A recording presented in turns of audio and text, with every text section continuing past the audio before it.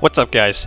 Blazing Wrath here, and holy shit, we just got a surprise Tekken 8 announcement at the State of Play. Now, I didn't watch the State of Play. As a matter of fact, I was at work, so I didn't expect anything at the State of Play, so I really didn't give a shit until my buddy Jake texted me saying, hey, they're showing Tekken 8 in the middle of work. I'm just like, what? I need a link right now. Now, I could have gotten this video out sooner, but I was a bit tired after work, and I've watched this trailer probably multiple times. So what I want to do is just do a simple breakdown on gameplay aspect of what's going on here, because damn, this trailer does a really good job in mixing between gameplay and, you know, cinematic camera angles, which it's just a huge step up from Tekken 7 overall. And before I get into this breakdown, if you like fighting games like Tekken, or first-person shooters like Halo, and any survival horror games like Resident Evil, make sure to tap subscribe if you want to stick around, as those are the games I kind of cover. So, with that being said, let's get into this.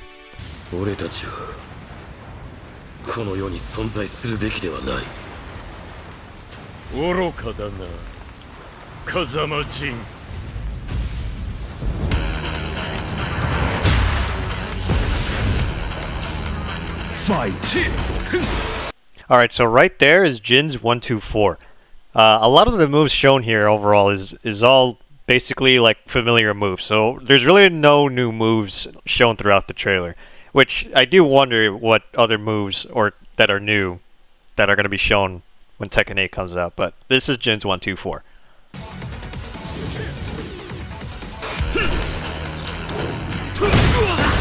And that right there was Kazuya's up 3.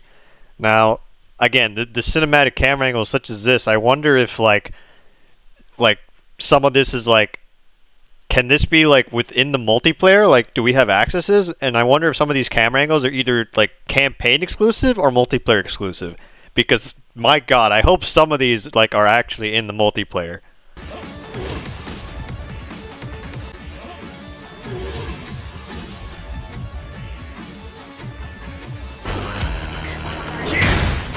Now that right there was Kazuya's like flying air kick. I actually don't know the name, but it's a move I do use a lot, and I hope that it better connects in this game, because the hitbox works weird in Tekken 7, because my opponent will be on the ground and yet it still like hits up in the air and it like connects. So I hope they can make it connect better in the next game. Something else I want to point out about Kazuya's air kick is that he does this off of a running stance, which is weird because in a couple of previous games, especially Tekken 7, you have to do a crouch dash to get access to that air kick. So I wonder if some moves are either getting like moved or some moves going to get easily accessible, but overall, just something I wanted to point out. Now right there is Jin's 2-1-4. Very good strength for him, not much to talk about, except for the amount of pushback on block, which is not the case in Tekken 7.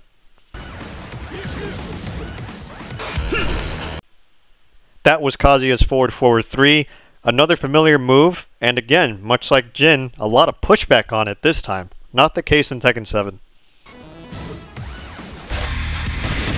This is Jin's back 2-1.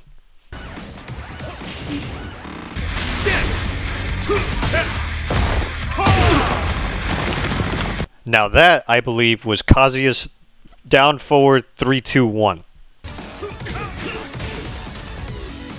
Some other notes I want to point out about this sequence is that, 1, Kazuya is able to simply backdash Jin's electric wind hook fist. And this is something you can't really do in Tekken 7, as you need to kind of backdash a whole way. And, on top of that, with a nice whiff punish of down forward 3-2-1, the whole string connects, and not only that, you get this extra cinematic piece of fucking just badass shit with Kazuya pumping up his arm for the final hit. Now I wonder if this is actually like, again, like is that a cinematic campaign sequence, or is that actually part of the gameplay? If I had to make a choice, I hope that can be like a counter hit kind of gameplay, where if you land the 3-hitting string, it behaves like normally. But if you land it in a counter hit state, I hope that's actually what happens, where fucking Kazuya just pumps his fist for the last hit.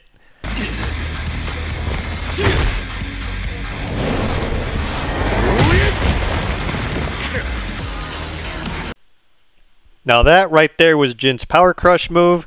I hope Power Crushes don't come back in Tekken 7. That's always a cheesy move. Me and Jake are not a fan of it. Or at least I hope it's character specific, where not every character maybe needs it. Maybe certain characters can have it, like the tanky characters. It would make sense for the tanks to have it, like grapplers like King, Armor King, or Marduk. Because those guys are big. It makes sense for them to have some armored moves.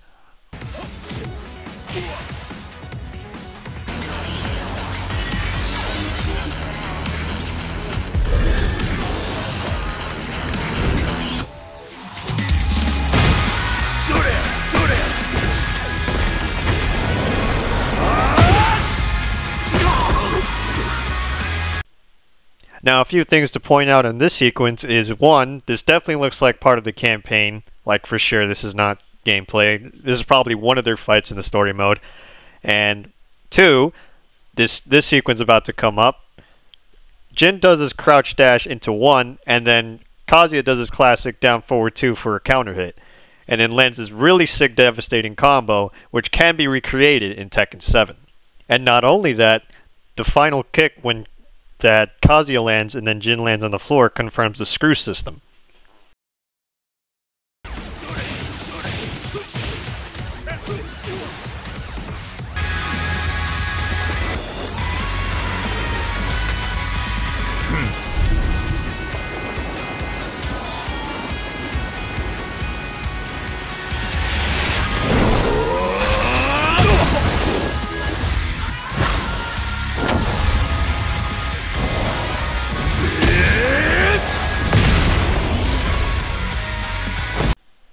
So a couple things are about to happen when Jin gets up. One, he runs at Kazuya for his down forward 1 once again, except it doesn't look like he does a down forward motion.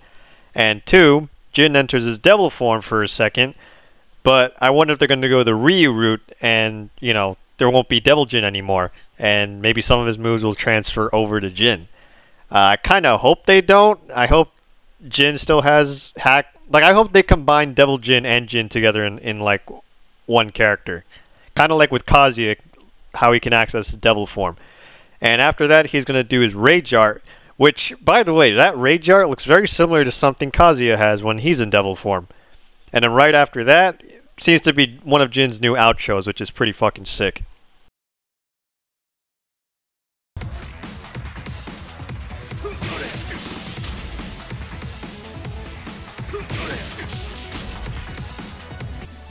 And that's going to do it for this video. Overall, I am very hyped. I can't wait for this game. I would expect more to come out around the Game Awards, so near the end of the year.